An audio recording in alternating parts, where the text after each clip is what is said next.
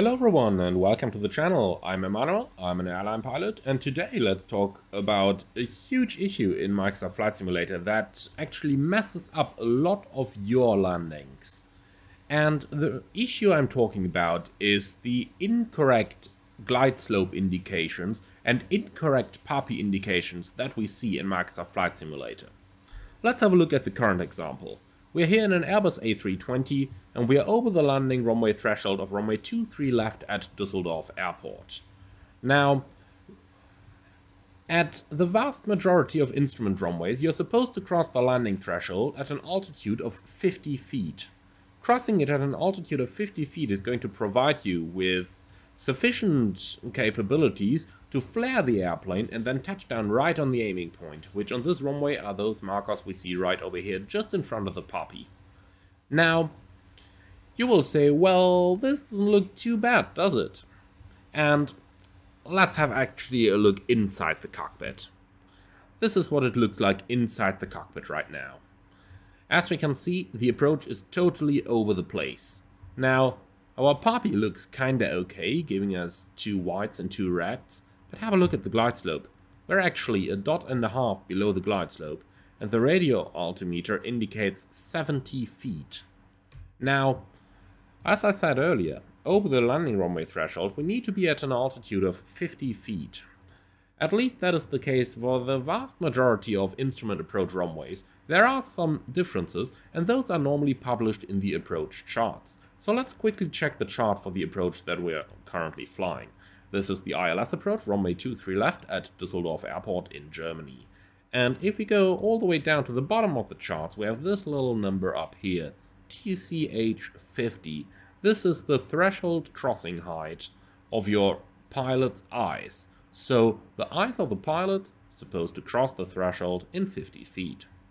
Now, there is a little bit of a debate on whether the main wheels of the airplane or the eyes of the pilot should cross the threshold at 50 feet.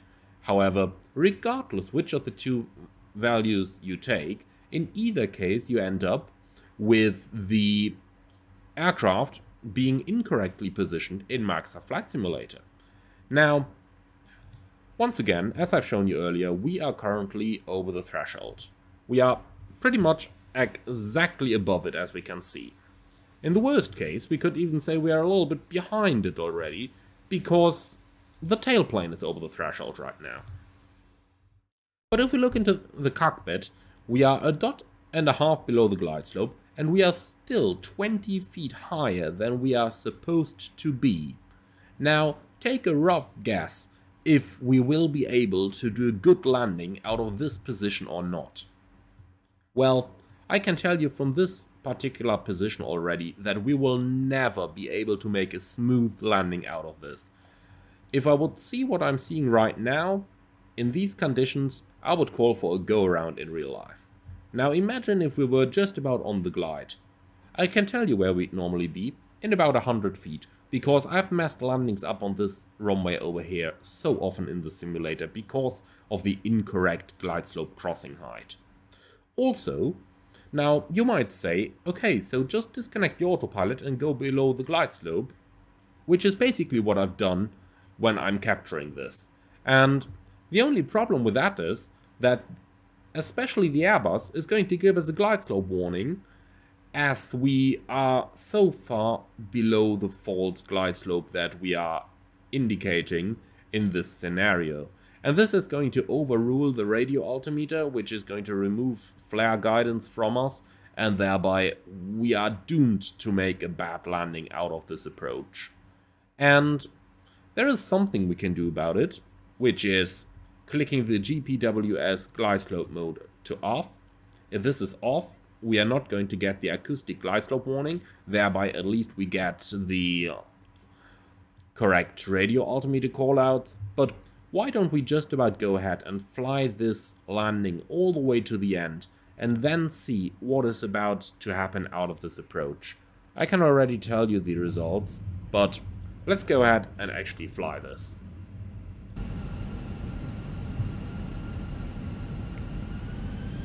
$50, $40, $30, $20, restart, And down we are.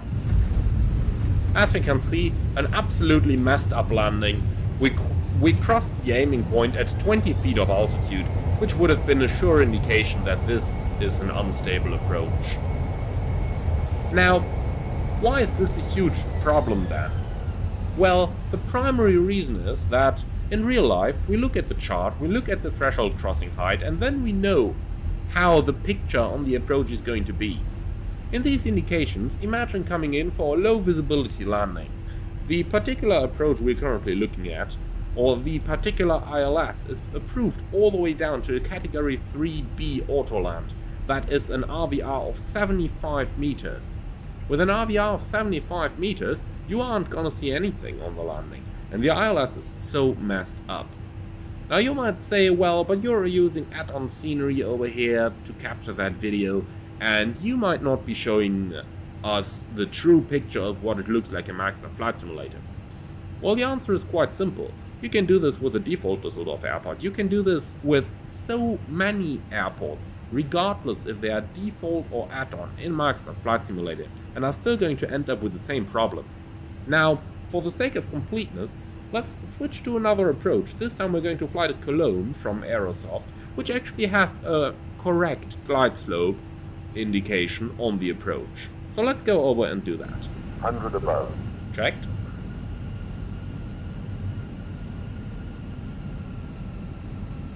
Minimum. Continue. 100. 50, 40, 30, 20. Retard. 5.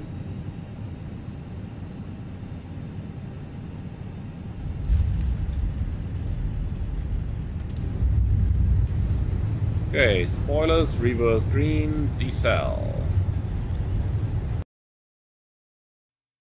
Okay, so let's go back once more and view this situation again. This is the picture we have crossing the threshold here at Cologne, at an altitude of 50 feet. Now, as you can see on the glide slope scale on the primary flight display over there, we are currently actually almost half a dot above the glide slope. And we are showing 2 whites, 2 reds on the par piece, but you can see where the aiming point is. And this actually leaves us time to flare our airplane for the landing.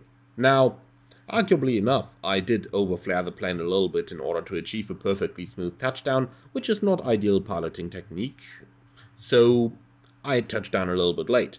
But as you can see, it would have been no problem to flare the airplane from this point in the approach and actually touch it down right on the marker with a decent rate of descent. Now, that is not the case in a lot of airports here in Microsoft Flight Simulator. And that is the reason why for any approach in the Airbus, I meanwhile turn off the glide slope warning part of the GPWS so that it doesn't override my radio altimeter in case I decide to go below the glide slope in order to achieve a proper threshold crossing height on my manual landings and thereby achieve a proper touchdown and deceleration. Now, the problem that we've previously seen in Düsseldorf is especially going to be much of a problem when we come in for an auto land in actual Cat 3 conditions. Now, the entire approach lighting system and the entire runway lights are designed so that we can see them by the time we reach the minimum in case the RVR is what it is supposed to be, which for a Category 3B approach is 75 meter, and for a Category 3A approach, where we actually need to see the runway at 50 feet, is designed to be 200 meters RVR.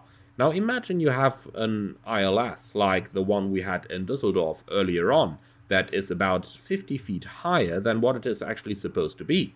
It means that you are not going to see the landing runway by the time you overfly your minimum, or the minimum is just going to be further down the runway, so you actually have less landing runway available than you're supposed to have. In either case, be it an automatic or manual approach, we have seen how this can lead to severe problems by either destabilizing your landing on the very short final, where it should absolutely not happen, or in case of an actual approach in IMC, even something worse. Now this is a problem that I talked about with a couple of the Asobo people already about a year ago, who however have insisted to me that MSFS does not have any such problem. Now, I let the video and the first landing and approach in Düsseldorf speak for themselves there if there is a problem or not in Microsoft Flight Simulator. I do certainly believe there is one with the ILSs, and in my opinion it is quite a severe problem that causes us a lot of problems on our landings, and that actually makes a lot of our landings worse than what they would have been if we had a perfectly stable final approach. Now, I'm going to sign off with this. Thank you very much for watching. I hope that you have found this one interesting. Do certainly let me know your own experience with how you have encountered the problem or not encountered it, and if you think that this is a problem or is not. I'm very much looking forward to read from you, but for now, thank you very much for watching, and I'm looking forward to see you all again, hopefully very soon.